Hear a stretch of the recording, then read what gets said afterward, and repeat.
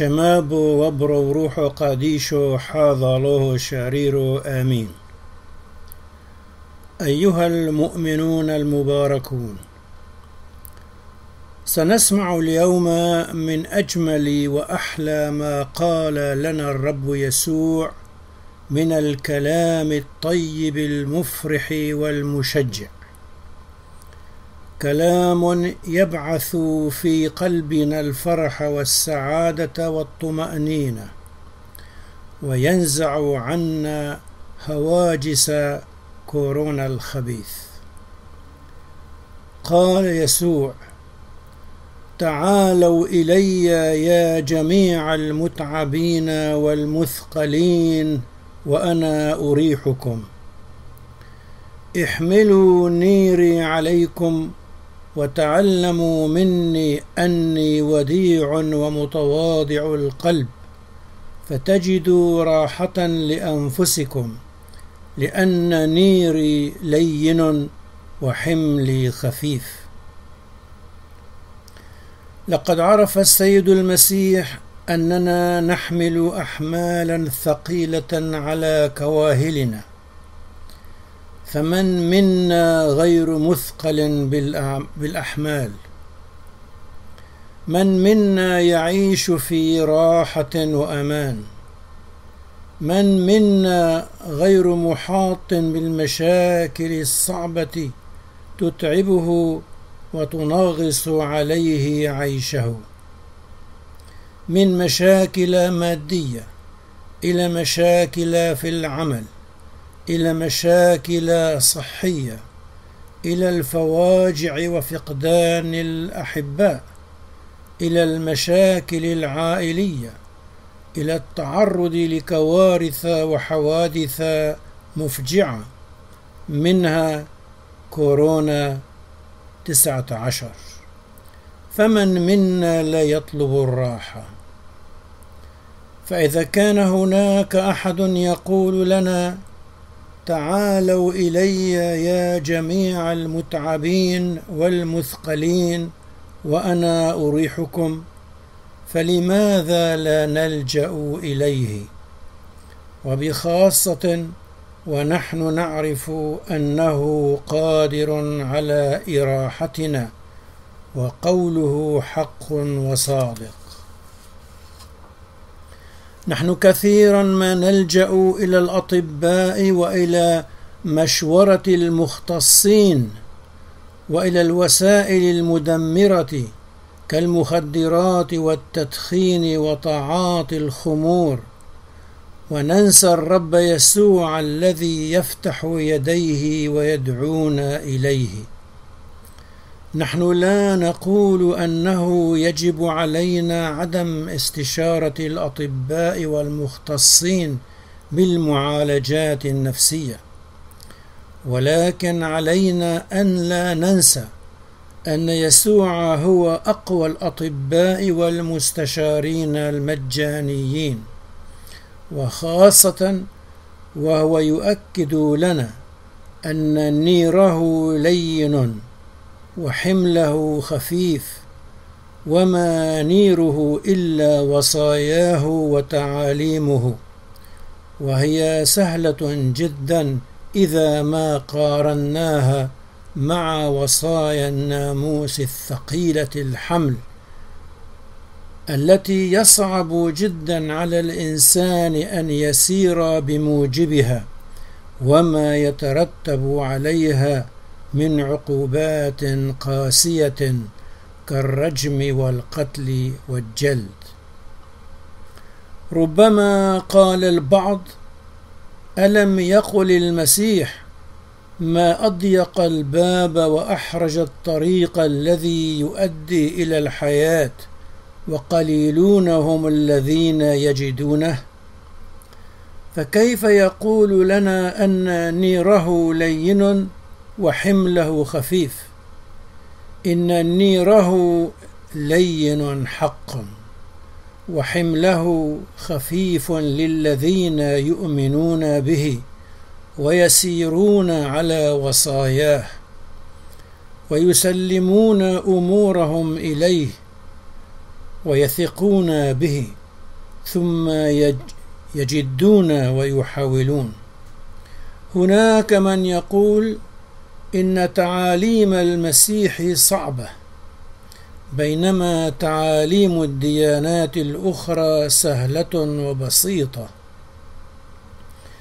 ولكن العكس هو الصحيح. لقد أبطل السيد المسيح الطقوس المعقدة وفرائض العهد القديم الثقيلة، وقال ببساطة: إن آمنت واعتمدت فقد خلصت. ولخص يسوع الدين كله بكلمة واحدة هي المحبة. فإذا كانت لك محبة فأعمالك صالحة، وإذا قبلت المخلص يسوع وسلمت حياتك إليه فأنت مخلص. يقول البعض الآخر: كلما تقربت إلى الله زادت متاعبي وضيقاتي، فلماذا يأخذ الله هذا الموقف مني؟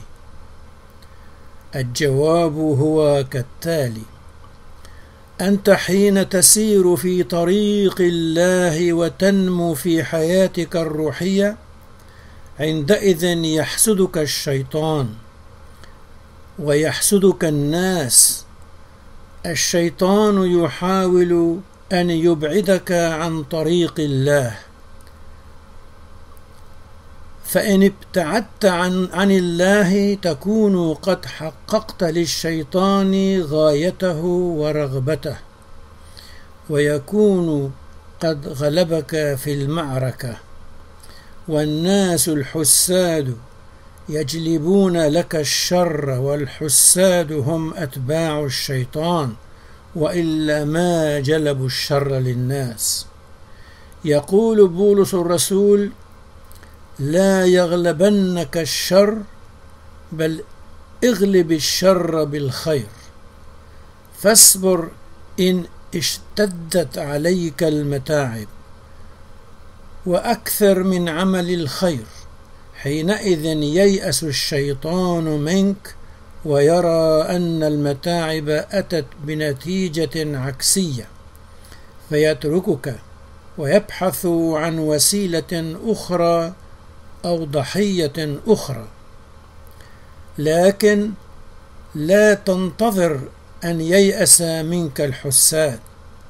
نعم، الحساد لا ييأسون منك، ولكنهم لن يتمكنوا من النيل منك، لأن النعمة ستقف بجانبك وتعطيك الغلبة، وهكذا ييأس الشيطان منك بدلا من أن تيأس أنت من مراحم الله.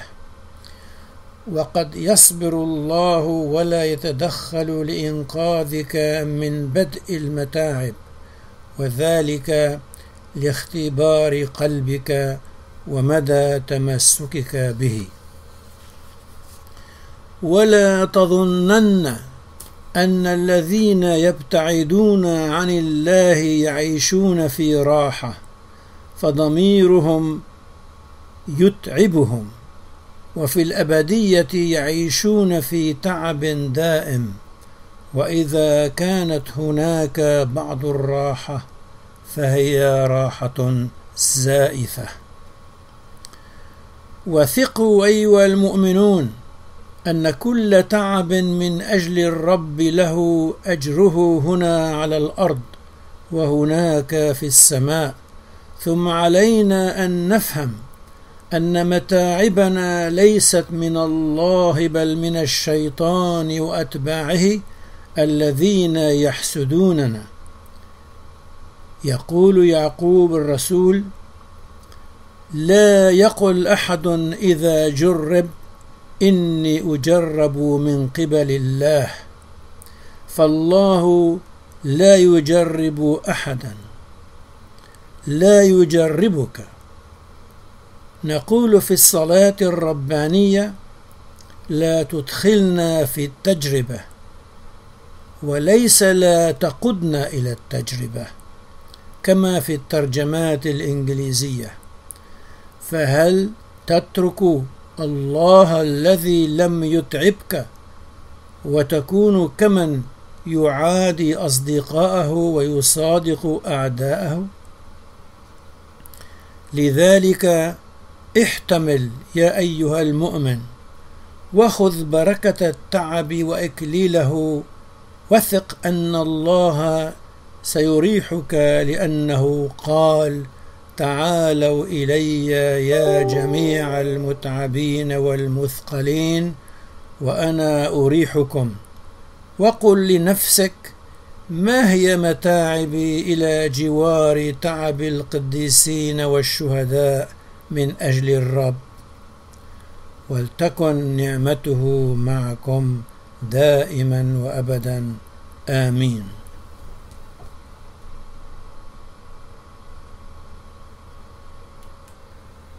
In the name of the Father, the Son, and the Holy Spirit. Amen. My dearly beloved parishioners, today we will hear some of the sweetest, most beautiful, joyful, and tranquil words from the Lord Jesus Christ, including the words that take away from us obsessions of the malicious coronavirus. The most beautiful and sweet words spoken by the Lord Christ are perhaps the following: Come to me, all you who are tired out and carrying burdens, and I will give you rest. Bear my yoke upon you, and learn from me, for I am gentle and meek in my heart, and you will find rest to your souls. For my yoke is very pleasant, and my burden is light. Jesus knew that we bear heavy burdens upon our shoulders. Who among us is not overburdened? Who among us is living in peace and tranquility? Who among us is not surrounded by problems that make him tired out and his life miserable?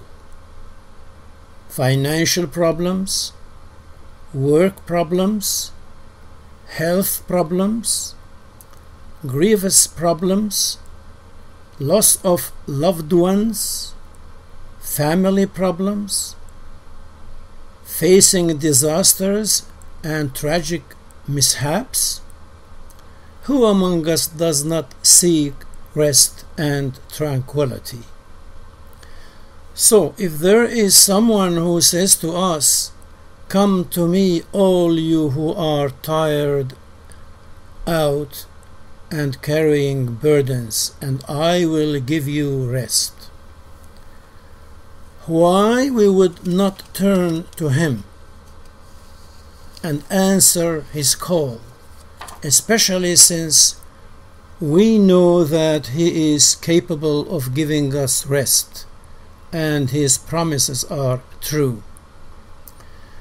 We often turn to physicians, counselors, or to devastating substances such as drugs, tobacco, hookah, alcohol, and so on and so forth, forgetting Jesus, who is opening his arms to us and calling us to him. I am definitely not saying that you should not consult physicians or psychiatrists, but we should not forget the greatest free physician and counselor, especially since he is assuring us that he is gentle and his burden is light. But what is this burden that Jesus is talking about? The burden of Jesus is nothing but his teachings and commandments.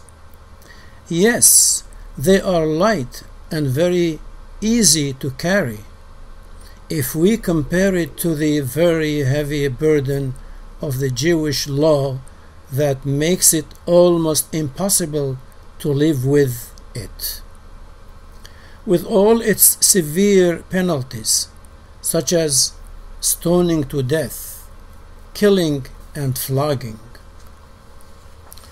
Someone may wonder, did Jesus not say how narrow the door and straight the road that leads to life, and few are those who find it? How can he then say here that his yoke is pleasant and his burden is light? Yes, his yoke is pleasant and his burden is light for those who believe in him, keep his commandments, trust in him, and turn into him and their problems. There are those who say the teachings of Christ are difficult, whereas the teachings of the other religions are simple and easy. But the fact is, the reverse is true. Jesus has abolished the heavy and the complicated rituals and ordinances of the Old Testament, saying simply, whoever believes and is baptized will live. Jesus summarized the whole religion in one word, and that is love. If you have love, then your works will be good. If you have accepted Jesus and received him in your heart, you are saved. Some people say, every time I come closer to God, my troubles and my distresses multiply. Why is God treating me this way? Well, when you walk in the path of God and grow in your spiritual life, Satan will envy you.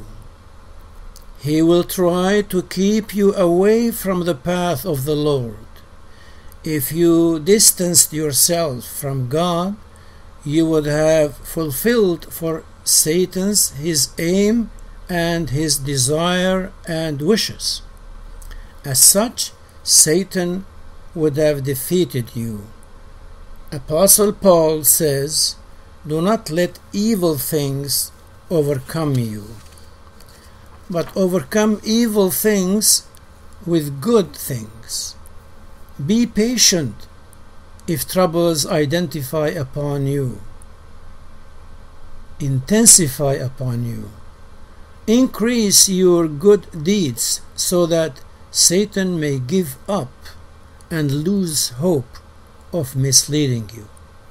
He then will see that the troubles he brought to you turned back against him. Seeing the result of his evil work, Satan will search for other means or other victims. The grace of God will stand at your side and grant you victory.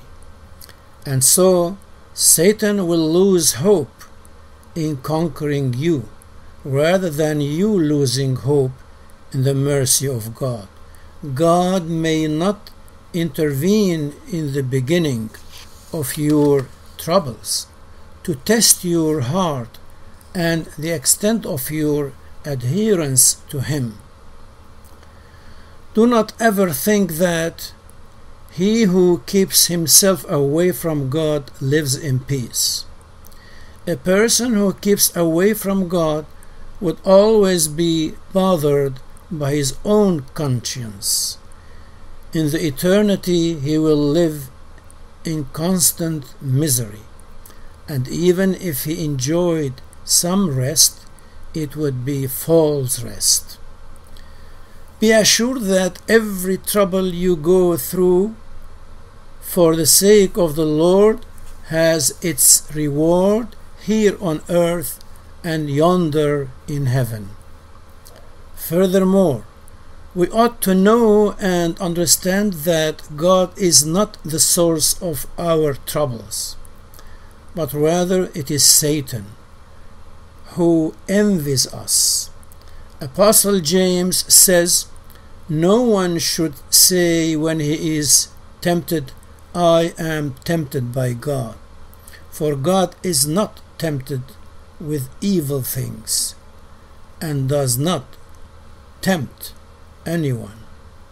Now, having known this, will you walk away from God who did not tempt you, and thus become like him who makes enemies of his friends and makes friends of his enemies?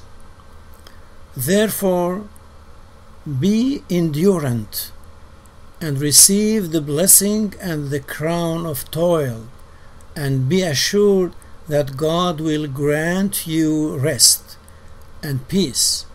For he said, "Come to me, all you who are tired out and carrying burdens, and I will give you rest."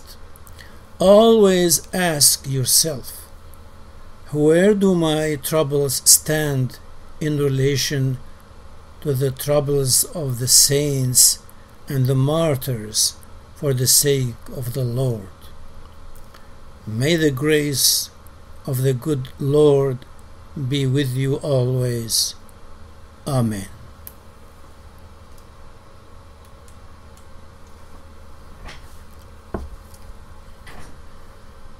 بعيحاطو يوم شبقون من الله وصلوا ثدي شعي لما فتهوى صالب خول عدم مورنتي ثمال كوثخ نهوي برعص بيونو أخمودي ثوب شما يوم شبق لنا حوبا نواح توها ماين والنسيون لو تعلن له فاصل من بيشو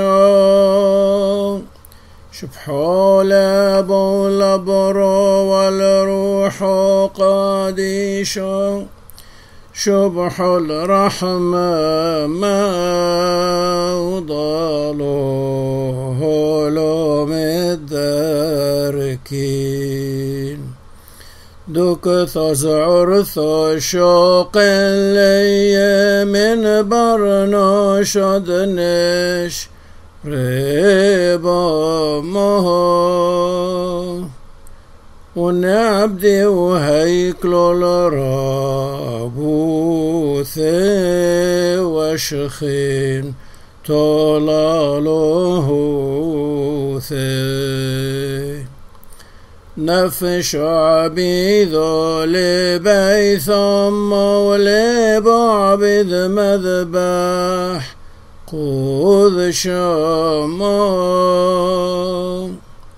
دبيه تشري وتش تماشالو هو ثمرايا متون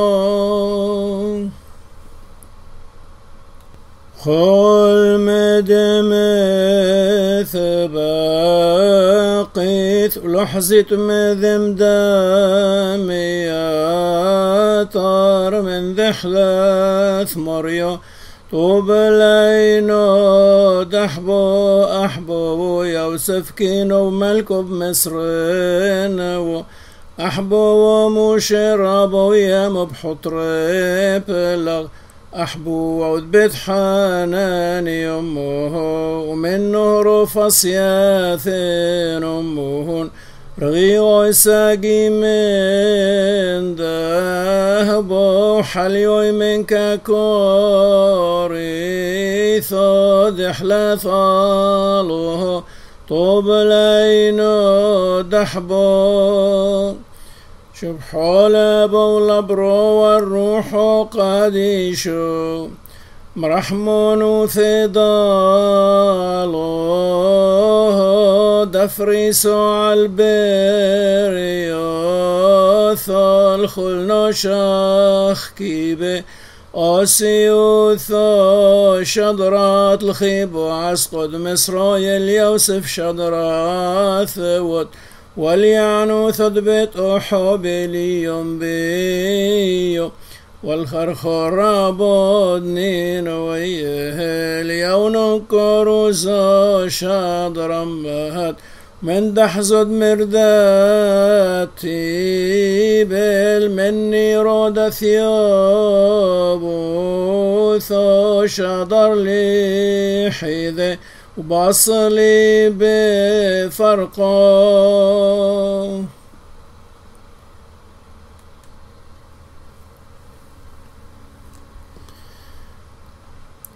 أبن بشما يعني لن قارنا لخ لو إثلن بحرين دم صيدا عذرا خدلو إيثاين شفر لخ وبريت هوشو ذهوين لن حبلا رغزو خالفين مربق دونك نطارين وبعبود زادي قوثون شفر لخمور يو هاليلويا برحمك حوس علين شبحول ابو الابرو والروح قاديشو حوطين ومطاشين دلونوش نحزن من سعرنو بيشو ثو حوزلي موريو انوش نحزين بوهثنو من الله